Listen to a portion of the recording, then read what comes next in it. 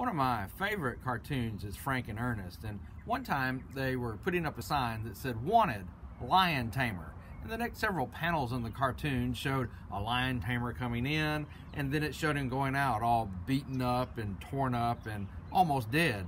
And finally, after 3 or 4 of those, they put up another sign that said, "Wanted, Tamer Lion."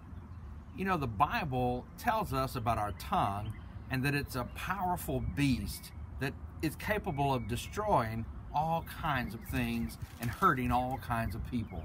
The Bible tells us in James chapter 3, verse 7, "For every kind of beast and bird and reptile and creature of the sea is tamed and has been tamed by man. But no man can tame the tongue. It is an unruly evil full of deadly poison."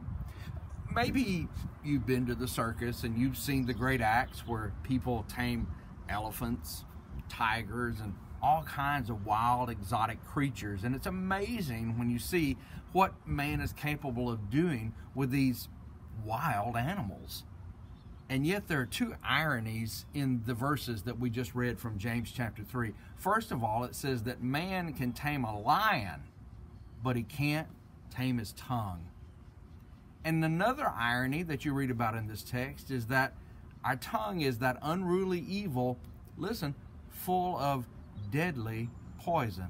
Your tongue's right inside your mouth, and yet the Bible says that it's capable of being a deadly poison. You put a deadly poison in your mouth, you're going to die. But the irony here is that even though the deadly poison is in my mouth, it doesn't kill me.